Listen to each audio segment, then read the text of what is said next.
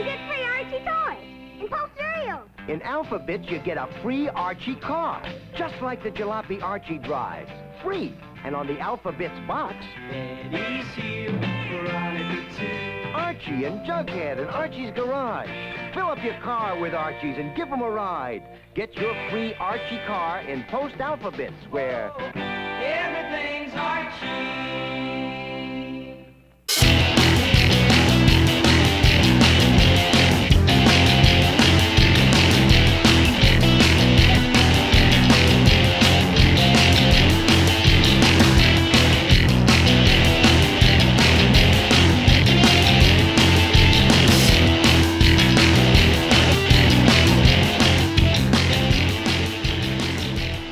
Hey everybody, how's it going? Welcome to another edition of American Pickerman. This is season 6, episode number 9. I'm kind of having a hard time waking up today, so if the show seems a little lackluster, that's not your fault. It's mine. Not a great Friday. In fact, Friday was raining, so I didn't even go out. You remember the rain that we've all been talking about. Anyway, Saturday, a glorious day, sunshiny, warm weather. Went out and found a good amount of stuff, enough for a show anyway, as lackluster as I may make it seem. Anyway, you saw the commercial at the start there, and that's how we'll start the show, showing you the little Alphabets cereal premium, Archie's Jalopy, and I probably had one of these, or 2 of these, or 3 of these when I was a kid, because I did eat myself a fine bunch of Alphabets, all those Post cereals, all the sugary goodness that they encapsulated. Anyway, so I got that for a quarter, and, sorry, it's on the back there, and probably get 10 bucks out of that. So, that was good. For $1, picked up these 3, I think these are Napco-ware, chalkware pixies. They've each got their own little bits of paint chipped off on them, but they got that. And I got this one. They're all sitting on mushrooms, which is what pixies do. It's the furniture they favor, mushrooms. So anyway, those 3 for $1, and I'm guessing as a set probably get $15 to $20 for them. That's my plan anyway. For a quarter, picked up these fine items, a vintage blown plastic pumpkin candy bucket pail, and a little nut cup to go with it. Come on!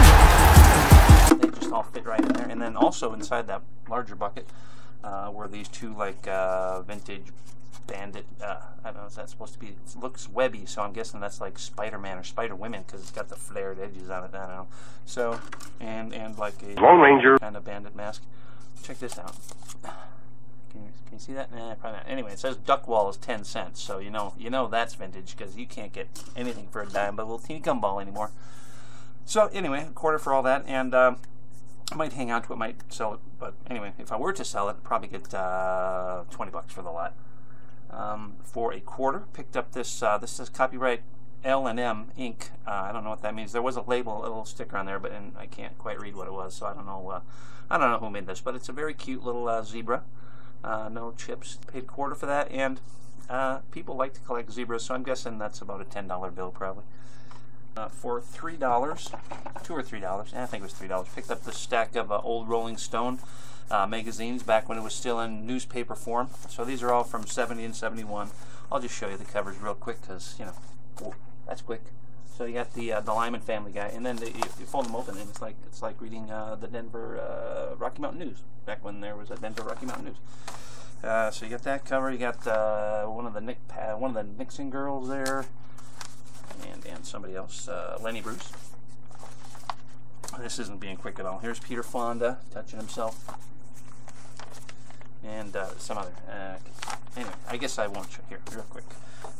Joe D'Alessandro, I don't know who that is, and Nicholas Johnson. I don't know who either of these people are, but they made the cover of Rolling Stone, so it must be somebody. $3 for that, and those go for $10 to $15 a piece typically, so good find there. What else? Oh, I got this darling piece of jewelry to show you, and it's the only piece of jewelry to show you because it's the only jewelry I got this week. So here it is, this darling little sterling silver. Yeah, and I know it's darling because, well, look. Ooh. Ah. See, it says darling, and it's vintage. It's kind of well worn, but it is sterling, and because it's so darling, it's probably worth about $10 to $15, maybe even more, because it's kind of a rare little thing there. So what else? well, this is kind of fun. Not as valuable as I thought it might be. It's the Mark's Super Snooper 4-way scope.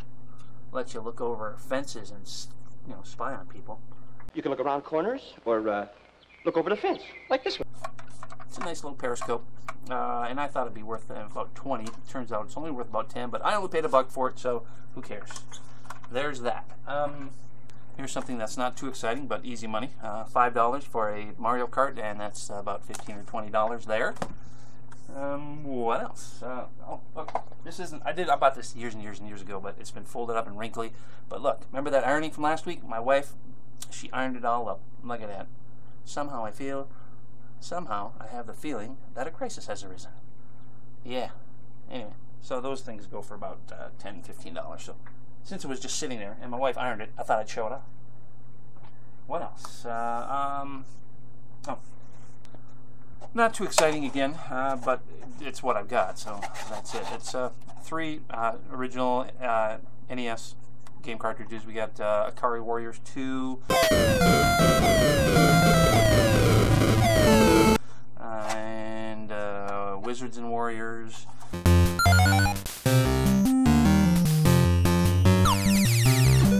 and the best one, Castlevania.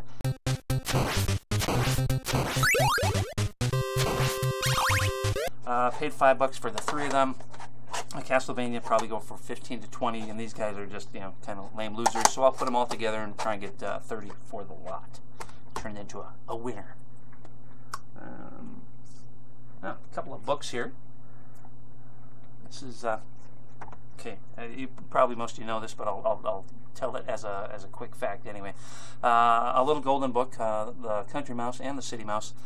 It's a first print, and the way you tell it's a first print is you go to the very last page, and I don't know if I can show it to you, but anyway, if you look right behind right there, you can see maybe there's a little mark. That's an A, which means it's a first print. They go B, C, and then double A, double B, the further the printing goes along. So that's how you tell if it's a first print, the letter A. So I paid $25 for that, and that's worth about $15. Magic Made Easy. This is from 1960, back when Magic was easy. It was easier back then because the crowds, they didn't care as much. They just didn't care. And then Penn and Teller came along, and it all got very complicated. Anyway, it's a nice little booklet for doing some easy little tricks with toothpicks and paper cups and whatnot. $25 for that, and there's one up there that somebody's trying to get 10 or 15 bucks for, so I'll say 10 or 15 bucks. We have the wonderful Magic Motion Machine. Look out, it's got some lenticular holograms in there, gonna amaze your eyeballs and hypnotize you. Anyway, so this book is from the 60s. It's got some other lenticular holograms in there to dazzle your eyes and amaze you. That moving? Yeah, a little bit.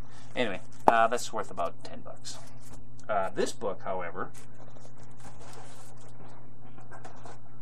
the talking book, The Three Bears. Let me insert a little bit of footage here.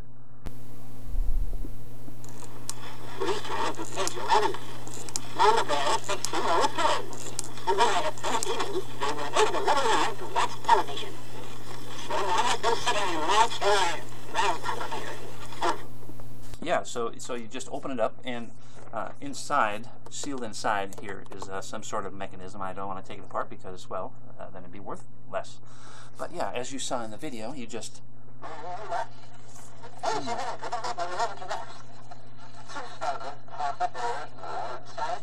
It's hard to get the speed just right, isn't it?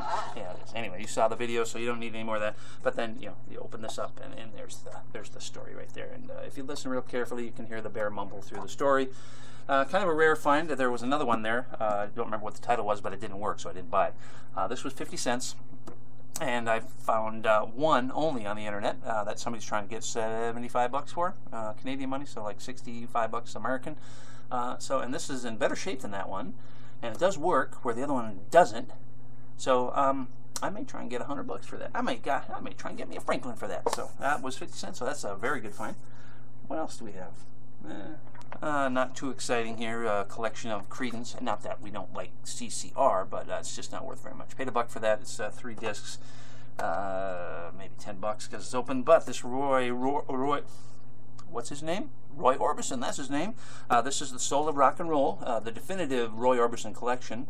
It's still sealed, and it will go for probably $25 to $30. Pay $1 for that also. Got it for 10. They wanted to get rid of it, and it is a little nasty. I mean, rust on the case there. That's not a good start, is it?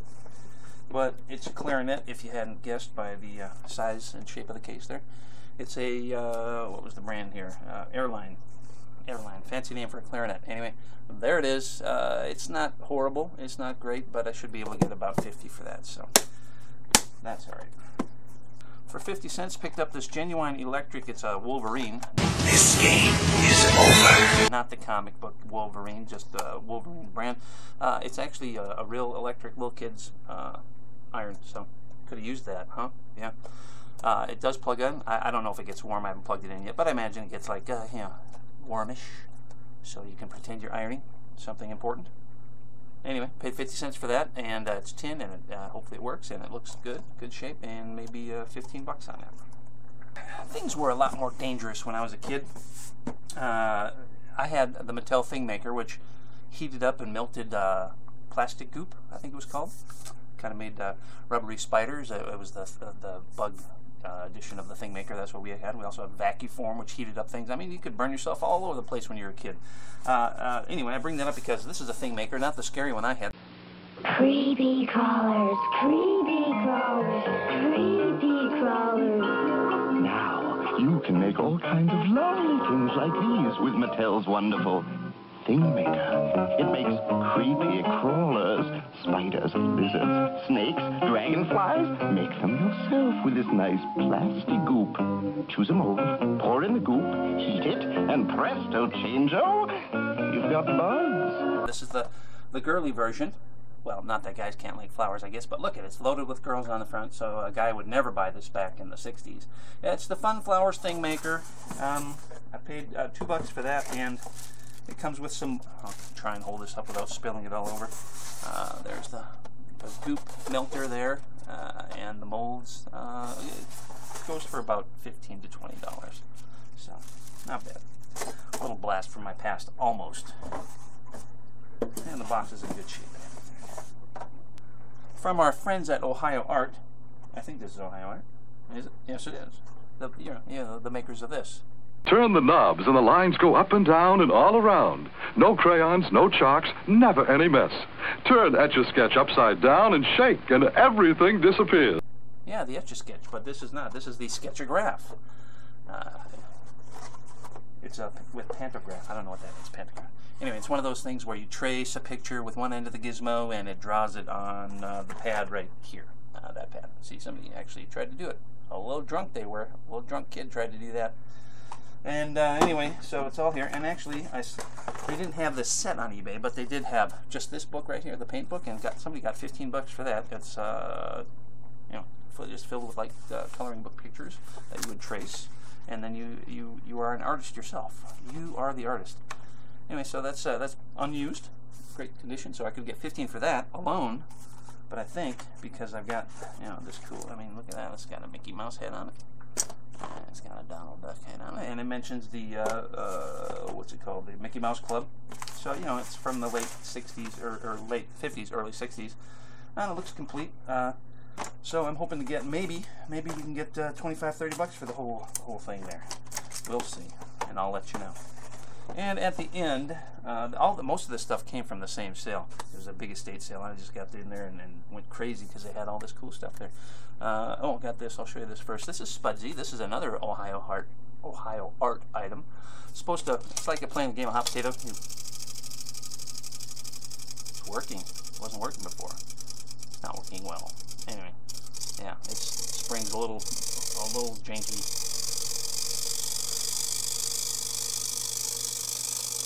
Anyway, so it winds down and goes ding or something, and if you're holding the hot potato, you're out or you lose or something. Anyway, that's Spudsy. It's a cute little thing, and even though it doesn't work, still thinking I can get $10 for that because it's a cute little display piece.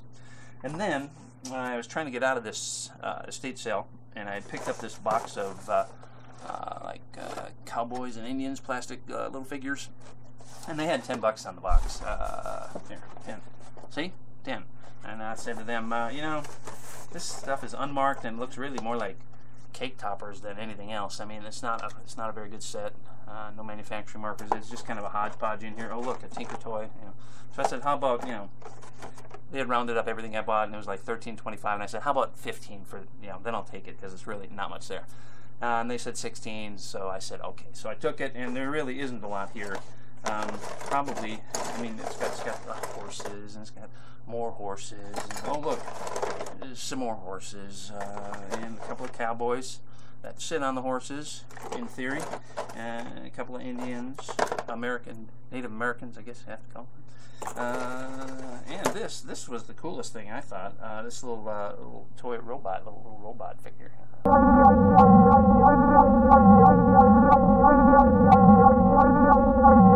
So that alone, I'm guessing I can probably get $10 for that, because, you know, people love these things. I didn't see a perfect match, but it's hard to, you know, narrow down the range of what you're looking for when you just put robot figure, plastic robot figure. It pulls up a bazillion things. So to find a little teeny guy like this to match is like a needle in a haystack. Anyway, so I got all that for basically, I guess, $3, $2 and change. So got all that, and that's got a GameCube back there. I won't hold that up because, you know, everyone knows what a GameCube looks like. And it's a fine machine. I paid $5 for it, and I think I didn't look it up, but last time I sold them, I think they go for around $25, $30. So a good find. And I think, let me take one last look around here. Oh, and I thought I was done. You thought I was done. Look, it's like an Encore. Renault Encore from Europe's leading car maker, now with an optional 1.7-liter engine. Here's what we got. These are called, what are they called? They are Dream Pets. A couple of them here. A little poodle and a blue cat, or a purple cat. That's purple, not blue. They're used, but they're in pretty good shape still. They don't have their tags, sadly, but these are slightly collectible, and I think they're probably each worth about $10. I think I paid $25 each for them, so that's all right. A lot of $10 stuff this week for some reason. Oh, and this was my first buy of the day, and I'm not sure what I did. I kind of was peeling, you know, looking through here and looking for sterling, or, you know, God forbid there's a piece of gold in there. Didn't really see anything, but I thought, well, if I can get it for $2, I'll take it. I got it for $2, I took it. Haven't really gone through it yet, but I think I kind of wasted $2 here, but you never know. And I think this is the last thing. This is Samsung import company, made in Japan. It's a planter. It's got this cute little girl putting on her lipstick, and that's supposed to, that's supposed to be like a mirror. See, it's reflecting her face as she's putting on the lipstick. So it's kind of a cute little one. I paid $1 for it, and I'm gonna guess it's about a $20 item. So there.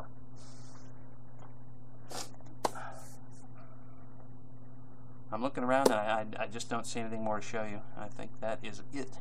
So if that's it, then that's it. We're done here. So you can get on with your day now after you watch updates on a few things that sold last week. A few things sold. I didn't put the bomb in there. Did I mention the bomb? Sold the bomb.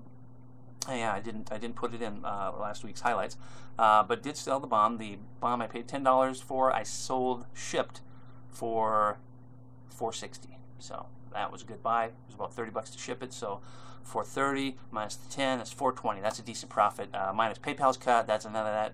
Didn't sell it on eBay. Ha! So I didn't lose that 10% anyway. So the bomb went for $4.60. So that was a great one. I'd like to get more bombs like that all the time. Anyway, thanks for coming by. Do watch updates on a few things that sold last week. Got a few things there. And hopefully next week we'll do this all again. Father's Day next week, so may or may not be a great week. Who cares? It's Father's Day. I'll be here doing this on Father's Day. That's my plan anyway. Weather permitting, and the devil don't care. See ya.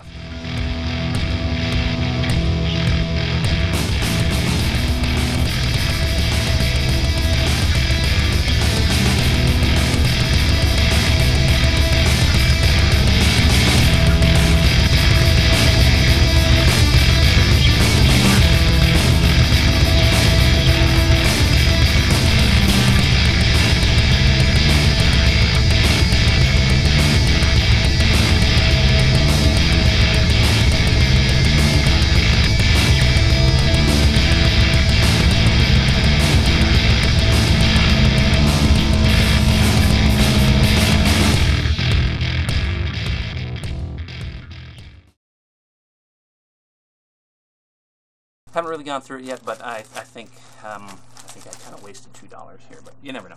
Here's the best of the worst.